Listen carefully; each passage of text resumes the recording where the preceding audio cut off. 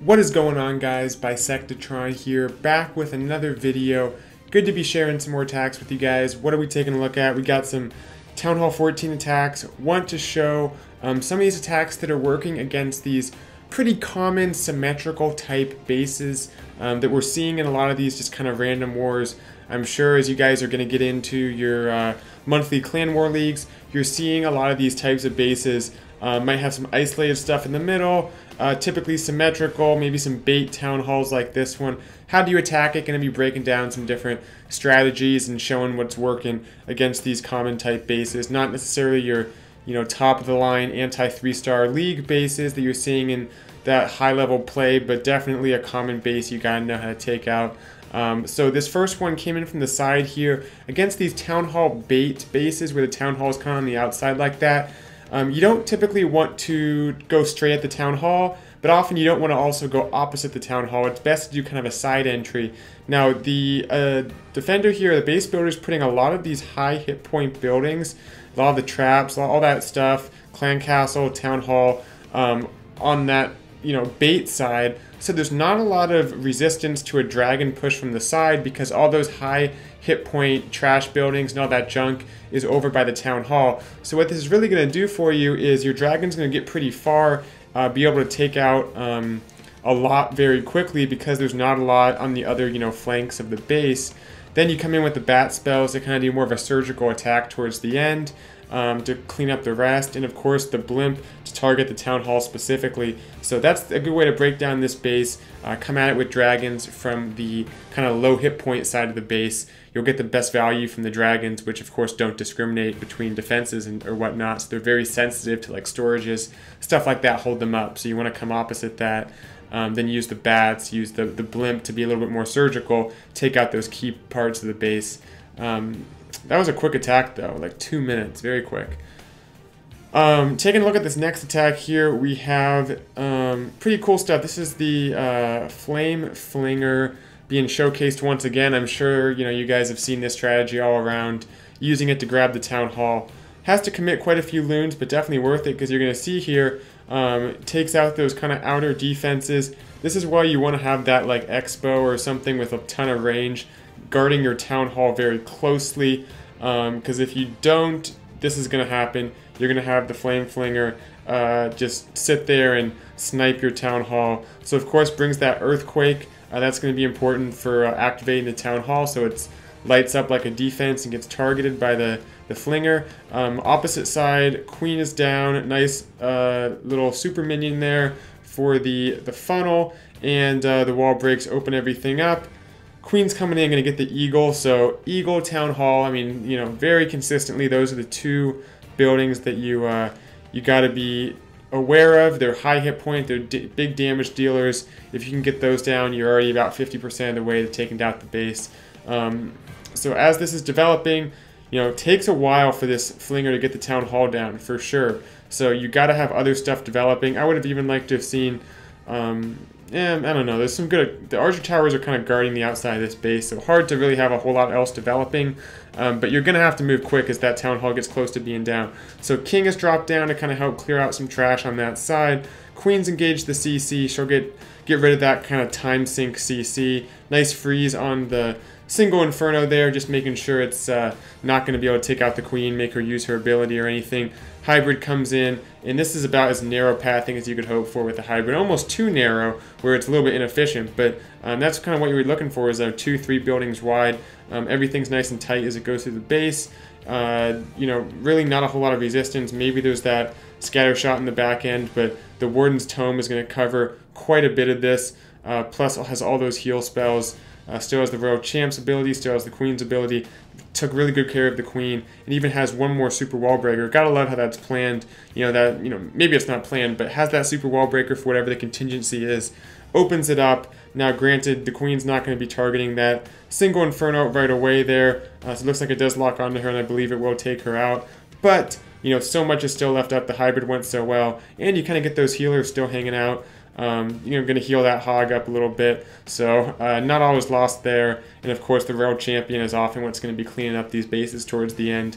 Has the King as well, a couple of the pets, and that's a wrap for this one. So very nice attack. Another good thing to look for is, those key buildings, Town Hall, Eagle. Try to take out those early. On to base number 6 here. Want to show this one, another nice hybrid type attack. A little bit of a different format. Once again, the queen charge going with it. And this is one of those little tricky wall segments. Got to be a little careful. It's definitely meant so that the queen will not be able to walk in and target the Inferno. But the wall breaker AI is such that you can kind of get away with opening up a little chunk of the wall towards the top here. So I like the Yeti. Help with the funnel. Also get some of those Yeti mites on the defenses here and there. Gonna have to burn a freeze, of course, for that single Inferno there to make sure it doesn't light up on the queen. I would have liked to have seen, so that's a good rage. I would have liked to have seen right about now a headhunter coming in to help take down the king. Would have been kind of nice, lessen the damage. Of course, the queen has the rage, so she's okay, but also, help deal some damage to the defensive king. Maybe wasn't trying to lure out the CC, in 2 different parts or something. So I can see maybe a reason why not to, but that's typically something I would look to do in my attacks.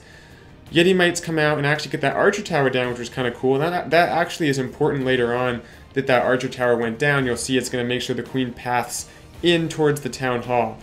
Seems like, Town Hall 14 right now, you have a ton of time to work with. Just because once you deploy all your stuff, there's a lot down, and it can clean up that base really quickly. So surprisingly, you have more time often than you think to work with at Town Hall 14. Now, here comes the CC troops, another time sink CC. You have the Lava Hound and the Ice Golem.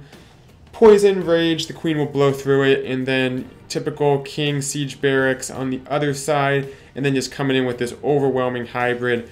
You can see this one's a little bit different in that it's kind of a narrow berth at first, but it's going to widen out very quickly.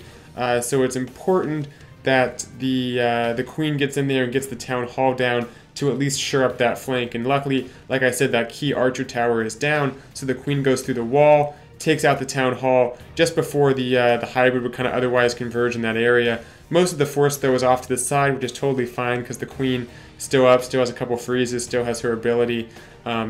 You gotta decide in these attacks sometimes you're gonna invest more spell-wise in your queen or in your hybrid, because you can bring heals, or you could bring more freezes and rages for the queen, and that's kind of the case here. Of course, the freeze is also nice for like the scatter shot, stuff like that. But in general, I think it's good to use that Warden's Tome early. That's what he did, and has that last heal to kind of get some very good value there. Almost everything is in that heal. And of course, freeze on the Inferno. At this point, it's just a little bit extra. Still has the Royal Champ's ability. Nice little cleanup headhunter on the side, why not? And Sneaky Goblins has the whole gang coming through. Nice 3-star. We'll take a look at one more, and then we will wrap this thing up. But first, guys, I have to give a quick shout out to my creator code. Be sure to go into your settings, more settings, enter that creator code BISECT, B-I-S-E-C-T. Hit enter, and it'll help support me, so I really appreciate it, especially as you go about any in-game purchases, whether it's the gold pass or whatever.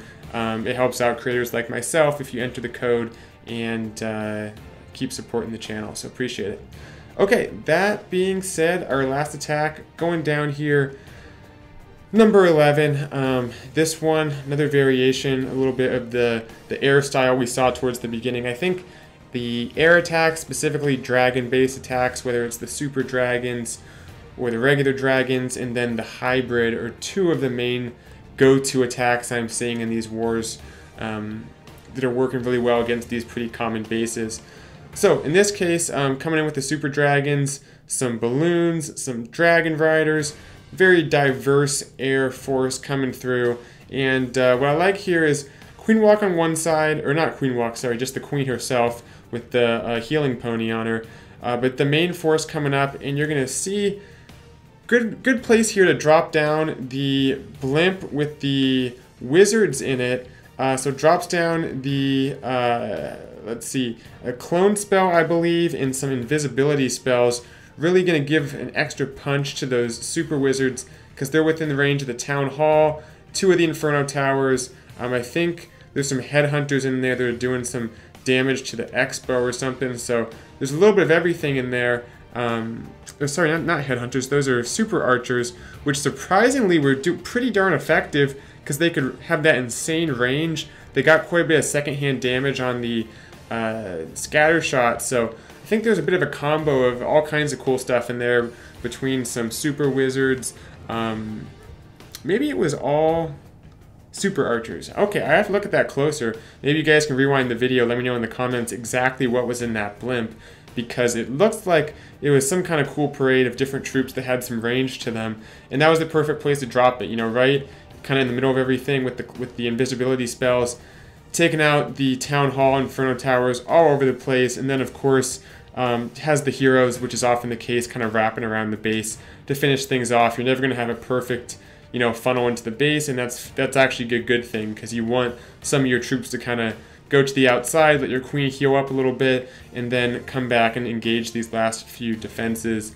And that was the case here. Would have liked to have seen a couple cleanup troops, maybe a sneaky goblin or two, or if they didn't have any super troop capacity, maybe some regular goblins or whatnot, some wizards. But overall, very nice attack, and happy to bring that one to you guys. That will do it today for the video. Thanks for watching, and I will see you guys next time. Thanks for watching this video. If you enjoy my content, consider supporting the channel by entering my creator boost code, BISECT, in the settings tab of your game, and keep in mind it occasionally resets and must be re-entered. Click or tap for another video and be sure to subscribe. See you all next time. Bisectatron out.